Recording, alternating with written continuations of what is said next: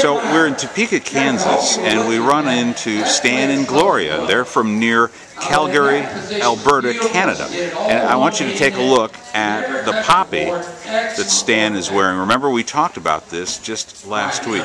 Gloria, tell us about the poppy and the meaning in Canada. Well, the poppy is a Remembrance Day that you call Veterans Day. Down here we call Remembrance Day. And we sell the poppies in Canada, and almost everyone wears them. You can buy them at any grocery store. Everyone carries them, and it is the biggest fundraiser for the veterans and for the war amputees. Stan, you're wearing one. When I visit Canada, almost everybody wears one. Isn't that right? Yes, it is. Doesn't matter. Businessman, farmer, rancher, everybody. If you don't have one, you're out of luck.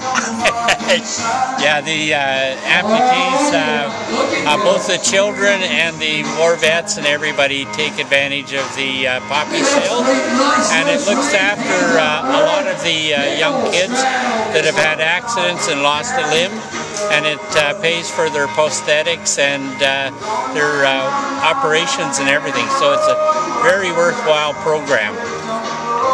And the children participate in it too. All of our kids.